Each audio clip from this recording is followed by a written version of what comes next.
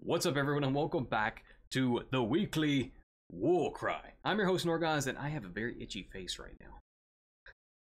So yes, guys, I do have a new haircut. Let's go ahead and address the elephant in the room. Yes, I'm balding. Whatever.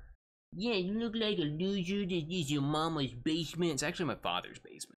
Jokes aside, let's get down to it. This is the weekly war cry. Steady your swords and prepare for war, soldiers. This is the weekly installment of your For Honor news and For Honor updates into all things For Honor related. I'm your host Norgoz, and of course, this week we have some good stuff in store for you.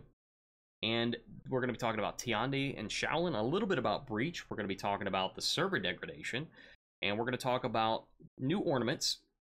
And we've got a really awesome clip of the week for you guys, so stay tuned for the subs. You don't want to miss this. Stick around, keep watching, do not miss it. And let's get right into it, shall we? So let's start talking about Tiandi and Shaolin, but first let's talk about Breach. There's footage right now on YouTube. About the same time I finished recording last week's episode, new stuff started popping up the following morning. Some content creators were given permission by Ubisoft to record and release footage from the technical test. So keep in mind, though, that if you are not one of those individuals, you are probably still under the NDA. So I would recommend and I would request, don't talk about it unless you have permission from Ubisoft. I don't know what the NDA was. I was not part of the technical test. So moving forward, Breach looks really awesome. If you want some good footage for that, Zero Crack did a video. It was about half an hour long. Breach doing an interview with somebody talking about tips for competitive play and stuff like that. And it looks like it's a humongous map. Looks like it's a combination between elimination with some buffs, Dominion, where you have capture points along the way that give you buffs and give you things like archers and stuff like that to kind of even out the odds. And the King of the Hill. And the King of the Hill aspect is where you actually have to be on the battering ram, kind of like in the story mode, if you ever did that. If you didn't, ignore that. To keep it moving forward, you got to keep it clear. Just like that's basically mid in Dominion. You got to clear out everything. You can't have other players, or I think even other minions on that point, or the ram will not function, will not work. It looks really interesting, looks really awesome. Defenders definitely have the advantage, but attackers being the underdogs, that's what I want to be. I always want to be an attacker. Looks very, very cool, very, very fun. I'm very, very excited about it. I'm sure that you are too, but take a look at the bottom of the page. I'm going to have some links to all of the stuff on Tiandi, Shaolin, and Breach, so you can go check out those content creators. Tiandi and Shaolin. A lot of you guys were asking me what I thought about these heroes, and after watching a decent amount of footage, my original hypothesis on Shaolin was either it's going to be overpowered and it's going to be the new mix-up king, or it was going to be a complete flop and was going to burn through way too much stamina. And it looks like I was wrong on both fronts. Stamina management seems to be okay, and damage and mix-ups don't seem to be overly potent or too strong, and I think that's fine. So I'm not going to talk much about Shaolin. What I'm going to talk more about is Tiandi. Tiandi seems to be poised to be a very strong contender in both fours and in duels. The one thing that I think is going to be the biggest mix-up option, in my opinion, so far for Tiandi, and maybe it might just be temporary, is going to be the 900 millisecond heavy dodge. The 900 millisecond heavy dodge, you can actually feint very late into it, and you can cancel into like a parry or a light or whatever. So that is something that people are going to have to react to and get used to. I compare it with Season 1 Berserker Spin Chop. Before you say anything, I am well aware there is a difference between a dodge light and a dodge heavy. Okay? You're missing the point.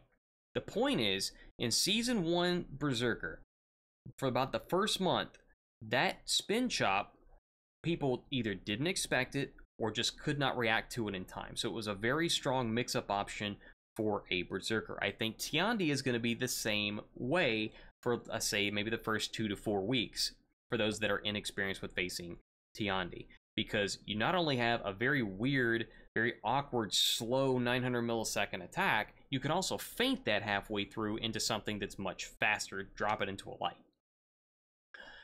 With that, it's almost like a hidden stance, like a mobile hidden stance, because you can use that to dodge almost every, every attack, and you're kind of doing like a sideways, horizontal, vertical moonwalk kind of move, and you're kind of slinking like a cat this way and that way, and you've got that feint option there, depending on how your opponent reacts. So I think that's a pretty solid move. And for fours, you've got that giant kick, and your teammates are going to be able to score a ton of damage on. It's going to be insane. The other thing that's going to be pretty good for Tiandi is its palm strike. Yes, and every time I say palm strike, it is going to be very, very cool, because whenever you get a palm strike, you actually have...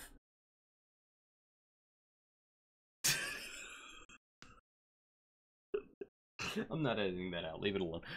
Alright, so anyway, so you can't change your guard after the palm strike to react to the light that comes after it. It is I believe it's a 300 millisecond, and with the recovery time, you can't change your guard in time to actually block it. You have to change your guard before to what you think it's going to be.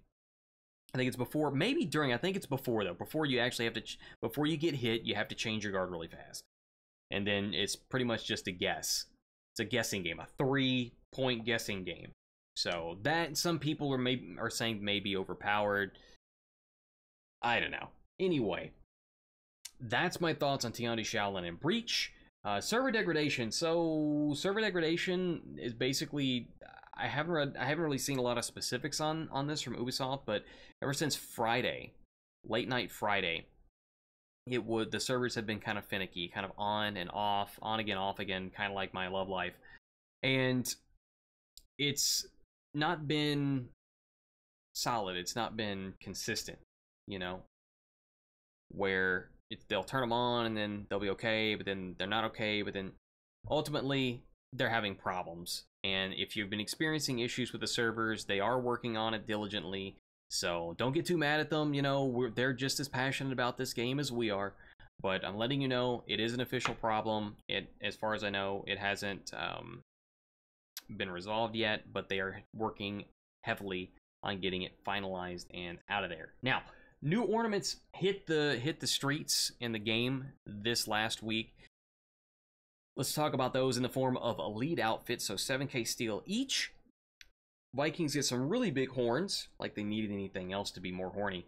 Then you've got the knights to be more sophisticated. We put 3 feathers on their heads. I get like a pin and quill kind of thing, because there's like a gem on your head and the feathers stick out.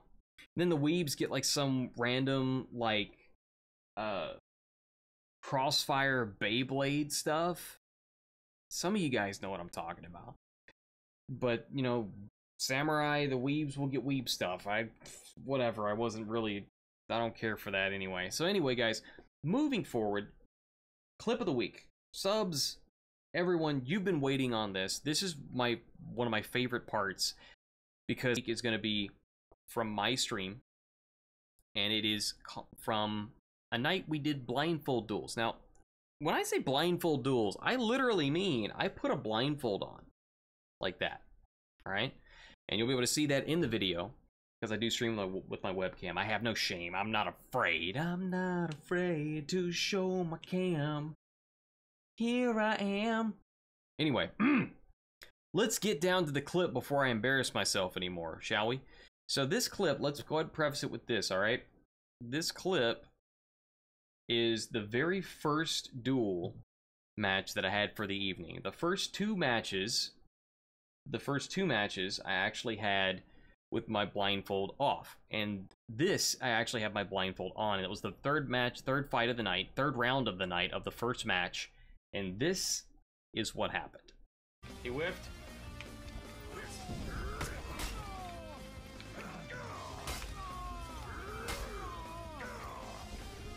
Zone. I missed the light. Victory. What? Are you?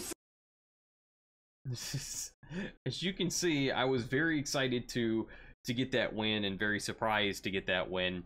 And of course, we did have more wins and more losses as the night progressed. We have a lot of really good clips and highlights from that night. I do have another YouTube video on a full match that was really, really intense and really, really fun. But yes, keep in mind, guys, yes, that was a real blindfold. Yes, I couldn't see anything through it.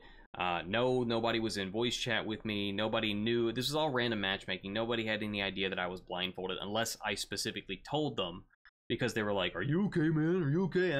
Yeah, I'm fighting you blindfolded. No, you're not. So anyway, that was a really fun night, and we'll continue to do that stuff going forward in the future as well. So thank you guys so much for choosing me for your source of For Honor news and entertainment. And of course, guys, rate this up, down, left, right, sideways, in and out, whatever.